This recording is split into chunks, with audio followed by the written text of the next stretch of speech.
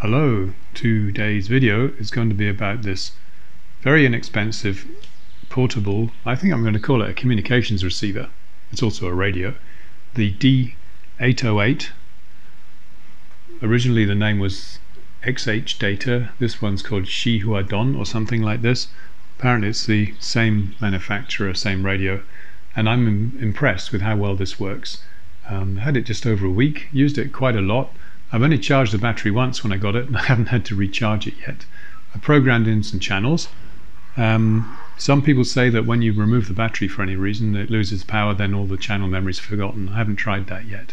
So the radio, I'm just going to show you quickly what it can do. There are plenty of other videos about how good it is, but just a quick demonstration and some of the quirkier points that I've noticed with it.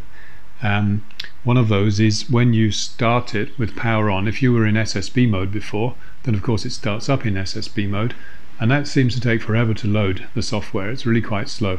So I try to switch back to AM, which is called normal on the display, before I turn it off, so that when I turn it on it comes on much faster. It has a few quirks, how to set the timer, the sleep timer, which I don't need, and how to turn it off. Things like that. You need to Google how to do that. It wasn't obvious to me.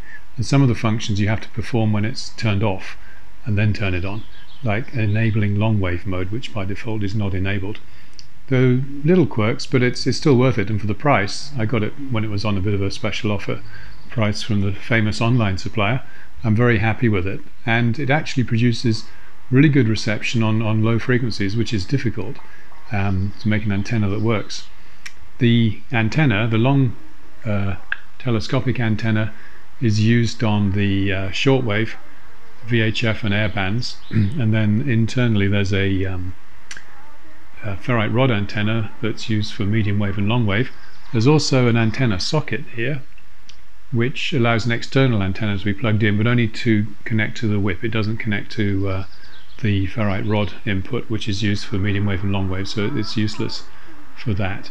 So currently it's tuned to 1500 kilohertz, which is the only domestic broadcast station I've found on the air here in Munich in Germany, and it seems to receive it quite well despite all of the noise which is generated domestically. I'm going to go outside onto the balcony and you'll see that the signal improves a lot.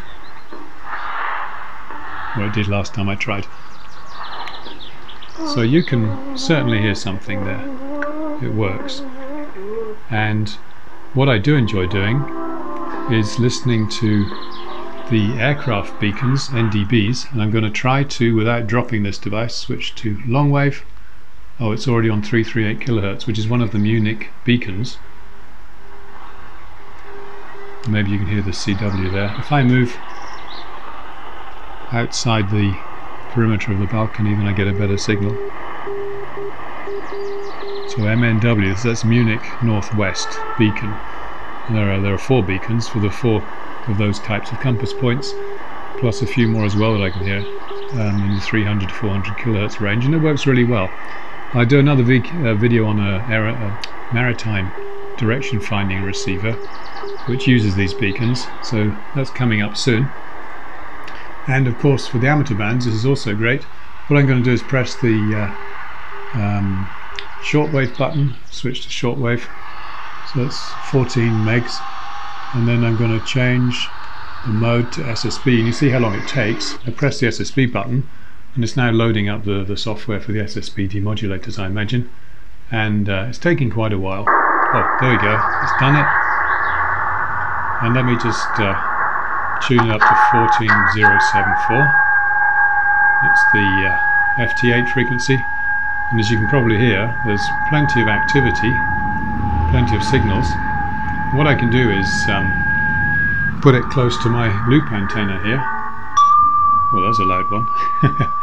And just by placing this telescopic antenna close to the loop, the signal strengths increase a lot. You can even touch it on like this to make contact, and you really get a much stronger signal. This loop is currently tuned to 14 megahertz.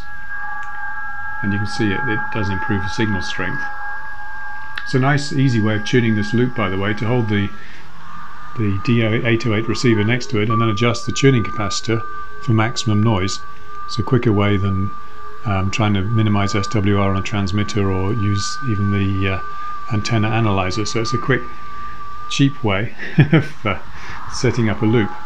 One thing that is a bit quirky with this receiver is if I put my fingers on the back, on and off like this, if you listen to the signals, you can hear the frequency shifting. Of course, it's not doing it so much now that I want it to, but if I can go and find a CW signal lower down the band, it's a bit more pronounced, this effect, and of course that could be a little bit annoying. There we are. Oh, they always stop sending just when you... Here we are. I'm moving my fingers on and off at the back, and you can hear the tone warbling. It's not constant because of the frequency shift produced. There we go. It's probably more pronounced if I use my whole hand, but it means that the casing for this receiver is not really screened, and by doing this on the back you shift the frequency just by a few hertz, but you can actually hear it if you're listening to CW, not so much with SSB. See if I can find another signal that transmits a bit longer. Of course there's nobody around. Oh, there's one. Calling CQ. There we are. You can see me moving my fingers,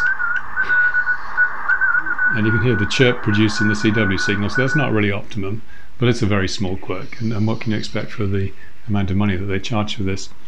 Probably it's possible to shield it by opening it up and putting some shielding inside, but I'm not sure if I can be bothered. What else do I like about this receiver? There are many many things I like and a few quirks that I don't like, but once you understand them, then it makes a really good communications receiver, and it's extremely light.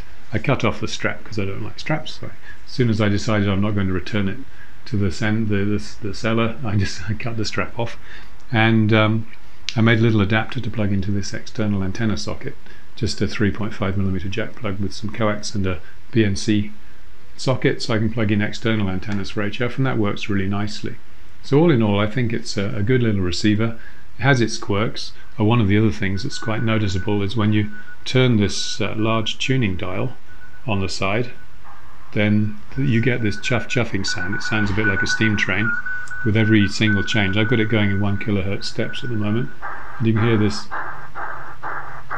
chuff. It's the AGC recovering after every frequency change apparently, so the noise level dips down and comes up again, which could be annoying compared to a more expensive receiver, but then what can you expect for the price? So I'm happy with this, and I recommend it. It's a great way to get into listening to shortwave and low frequency and medium wave as well, of course. It covers the air bands very nicely. It actually works. It doesn't have the 8.33 kHz channel spacing that's been introduced for airband AM, but it's still usable, and I think it's a great way perhaps for a beginner to get started listening to everything, and also for people who need a receiver they can just grab and take with them on a trip when they go for a walk or something. It's ideal for something like that, so I'm happy with it. Anyway, please comment below, let me know what you think, your experience is, or what else you'd like to see with this receiver or any other videos you want, and then I'll make another video. Thank you. Remember to like and subscribe. Goodbye.